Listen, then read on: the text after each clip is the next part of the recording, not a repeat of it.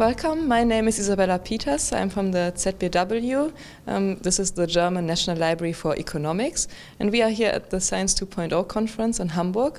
And at this conference we talk pretty much about opening up science, and we sometimes forget the legal issues which are there and which we have to consider. And that's why it's my pleasure to interview Professor Erich Steinhauer today, who's from the FernUniversität Hagen and also the Humboldt University in Berlin. And so maybe we start our interview by asking the question, so how would you define openness when it comes to research and science? For me, openness has two meanings. First, it is access to scientific content. If I say content, I mean publications in the main. But data sets become more and more important as a source for further research. Further research is a good cue for the second meaning of openness. Content is also open if you can reuse it as a starting point for your own research, or if you want to collaborate with your colleagues, with others, to make their research a common thing. Okay.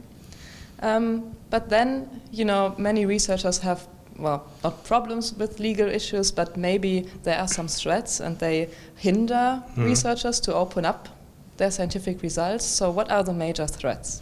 Openness and publicity, both is a problem. You have to respect the personal and intellectual rights of other people carefully. If everyone can see what you are doing in your research, in a so-called analog age, the research was behind the doors. No one had to think about legal issues as long as your work is out of public observation.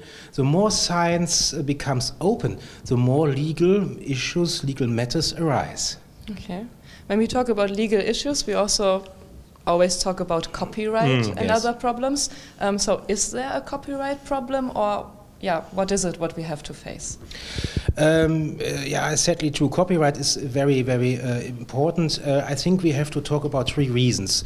First, the scientists are unfamiliar with legal aspects of their work, but they have to care about it because digital scientific content is reproduced every time we use it. The traditional copyright has no proper answer for this ongoing copying, so the researchers have to license their stuff, but they neglect it too often.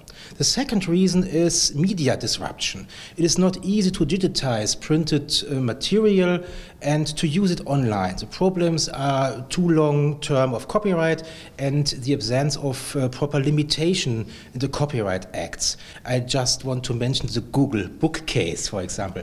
The third problem is the unity of copyright. High energy physics and Harry Potter are under the same copyright rule. But the economic interests, of course, very different.